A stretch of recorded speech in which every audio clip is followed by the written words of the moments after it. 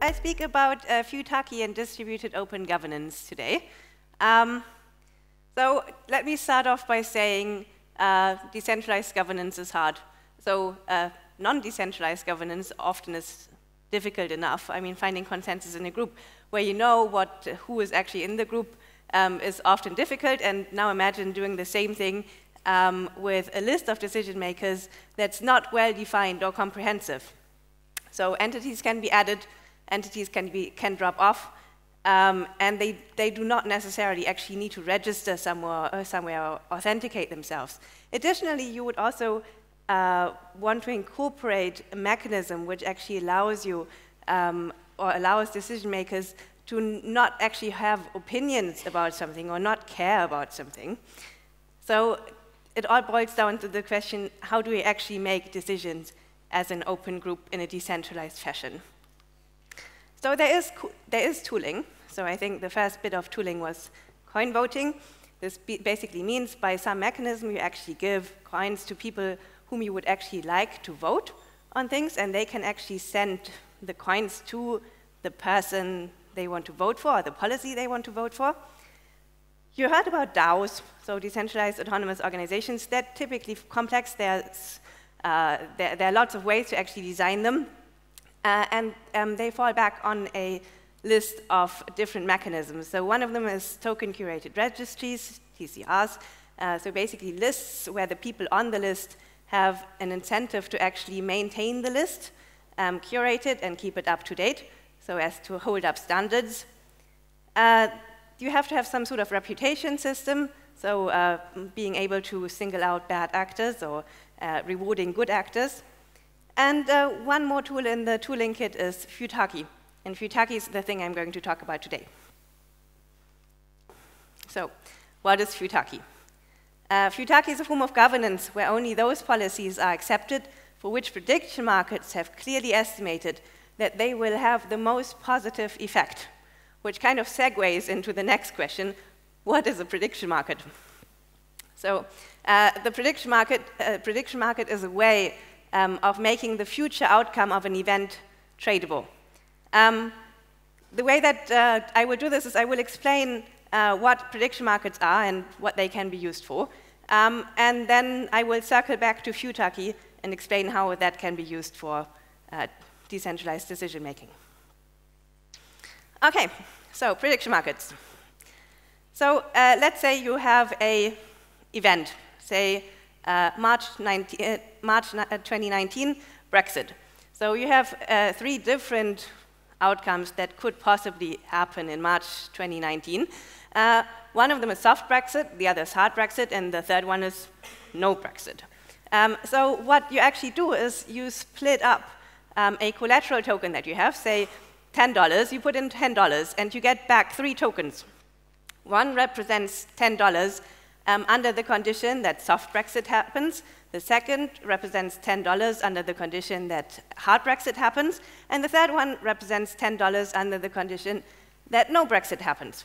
So obviously, all of these together are always worth $10.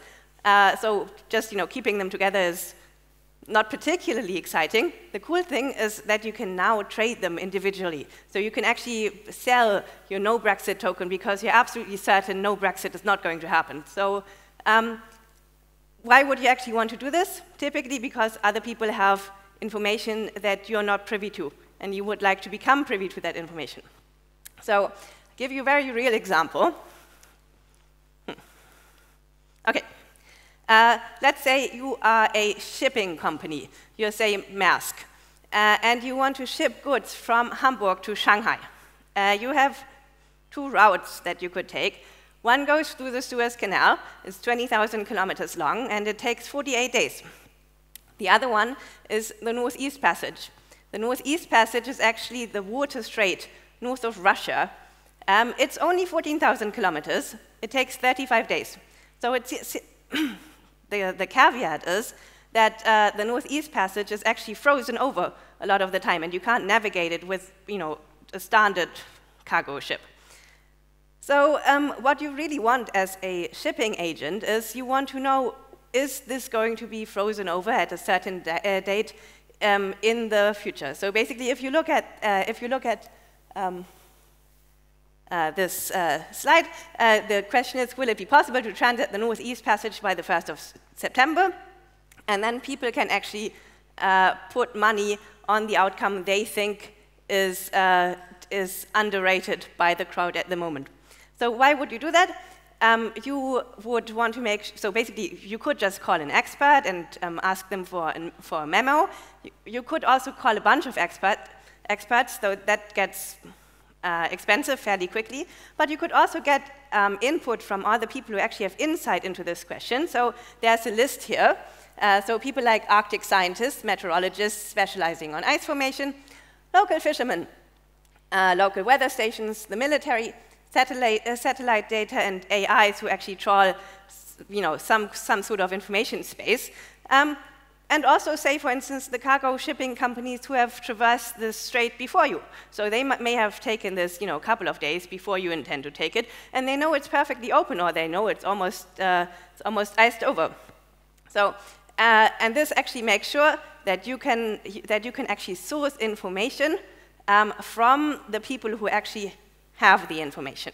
So how does it actually work technically? So you create a market. So you have to have a question with a well-defined list of answers. So in this case, the question is, will it be possible to navigate the Northeast Passage on date X? And it has two possible outcomes, yes and no.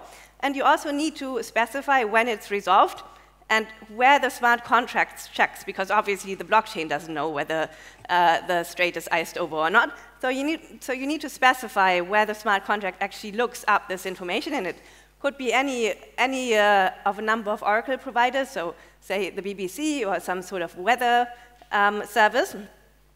And then this market launches. So you actually start off with 2 tokens, and you can set the initial value of these tokens.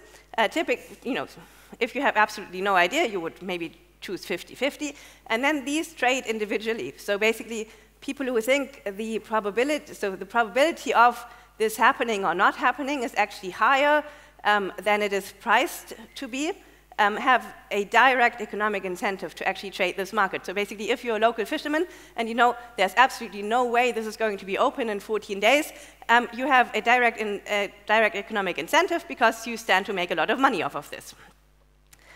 What you can see here clearly is that typically these 2 outcome tokens, they add up to 1. Because if one doesn't happen, obviously the other has to happen. Okay, and then when the market is resolved, so after this date X, and the smart contract actually checks whether it was open or not, the people who actually hold the factual tokens, they get back 1, so say $10, whatever they put in. No, that's not true. So basically, they get back whatever one set of yes and no was worth at the beginning, and the people who actually have the counterfactual outcome token, they go empty.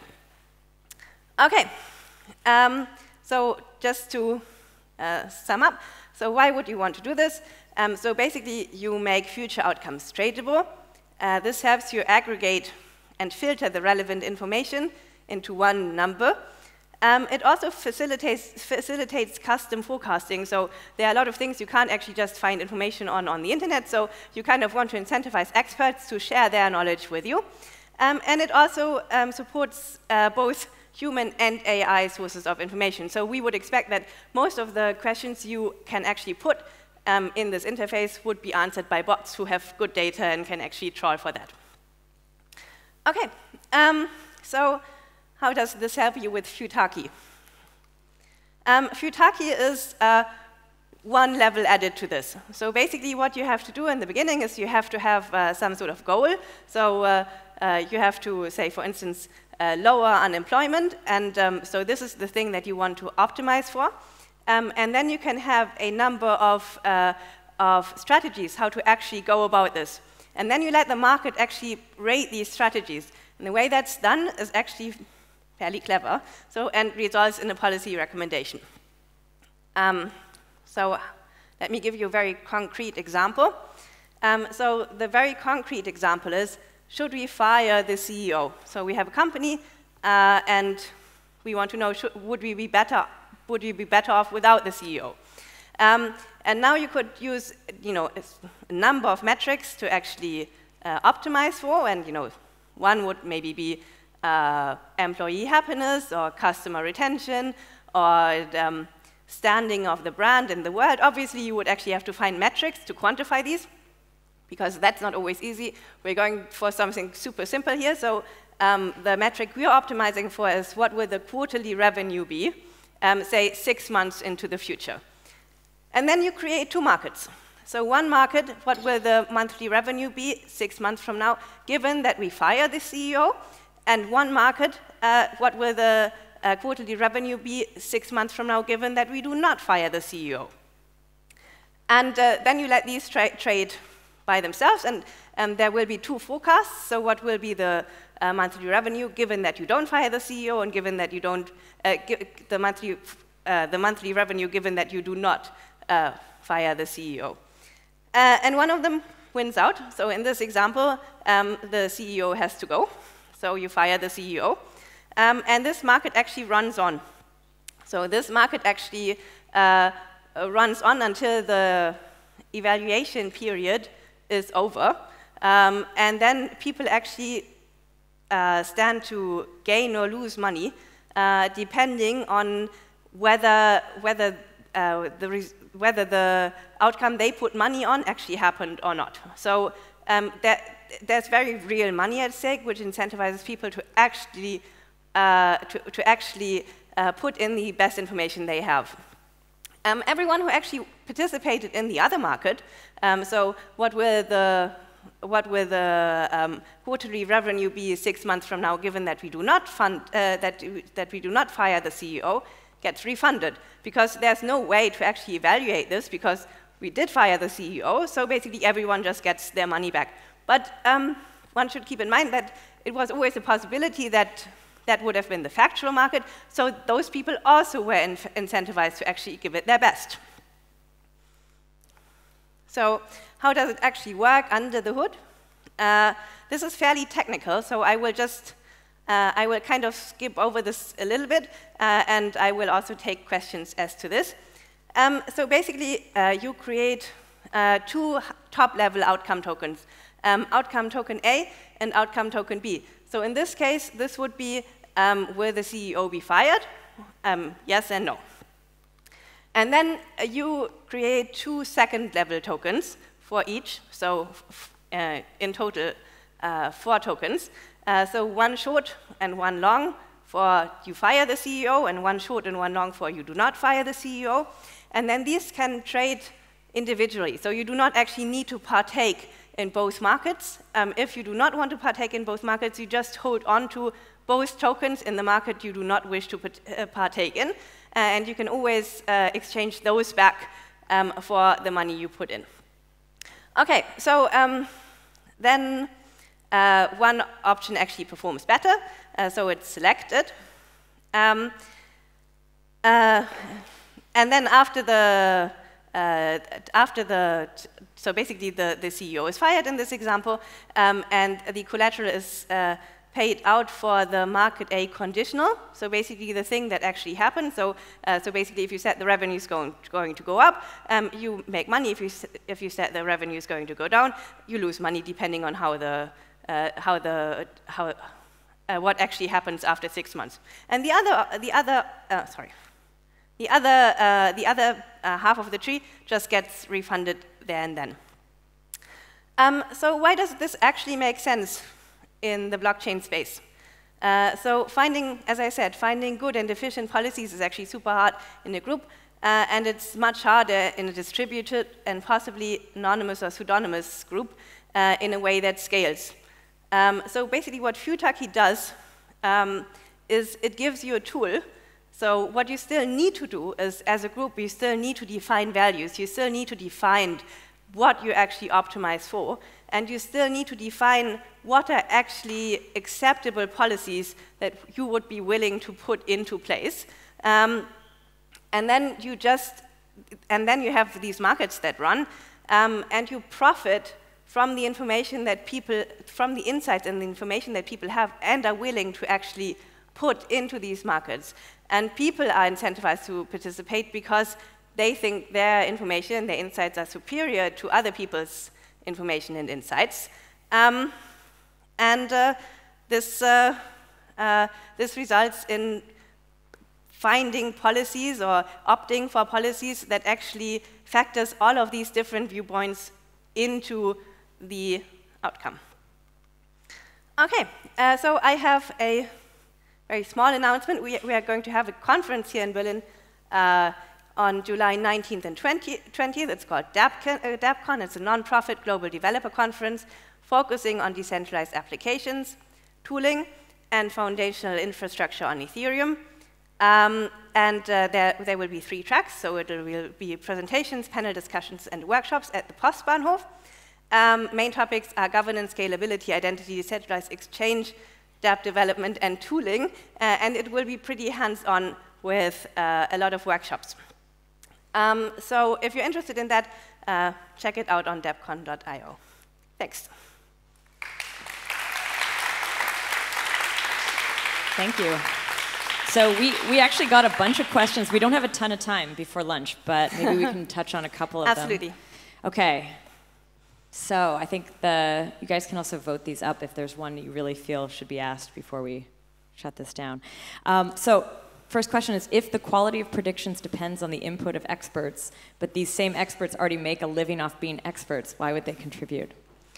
That's a great question. So I think I would give a 2-pronged answer. So first of all, the people who are usually asked as experts are not always actually the best experts, and they're not a conclusive list. So often they're actually experts that are never actually asked these questions, and they do not get the chance to actually give their expert advice. The second answer I would give, even if that were the case, it's kind of an unstable equilibrium, because it's enough that one expert kind of defects and starts taking part in these prediction markets. But I wouldn't even see it, as crassly. So basically, there are a lot of people who are typically not asked who still have valid insights. And the experts, as soon as there's a forecast that they don't actually agree with, they actually have a financial incentive to participate and move the market in the right direction. So next question is, switched. No? Didn't switch. What is Gnosis' difference to Augur, and are you headed in the same direction? Yes. So Augur is also a prediction market company. So what their business model revolves around is the decentralized oracle that they invented, and it's a really cool mechanism, basically making the oracle that I kind of skipped over in my presentation. So basically I just said you can pick from any number of oracle providers, say the BBC or Reuters or your local weather service. That's basically what their business model is centered around, providing oracle services to people who actually have need for oracle services. It's purely, it's completely decentralized, which we don't have. So for us, the market creator actually has to pick the oracle. And I would say we're heading in the same direction, but it's completely complementary, because we actually focus on the trading, and they focus on the oracle resolution. And I think the last one here is, how do you prevent insider trading? What's to stop a decision maker from making, sorry, this just ran out of batteries, from making a guaranteed bet? Oh, so that is actually an excellent question. So basically, we should say that laws and regulations still apply. So if you are not allowed to participate in a market because it would be insider trading, you are still subject to the law, exactly like you would be if you actually traded on a traditional stock market. So say you're the CEO of IBM or something, you're not allowed to trade your own stock, but you're not checked by a bank that actually gives you gives you a portfolio to interact with the stock market with. You're not checked for that. So basically, this is investigated after the fact. So basically, if there are trades that seem unlikely or that just seem really lucky, there's an enforcement agency that steps in, and it will be the same for information markets. Very cool. Thank you so much.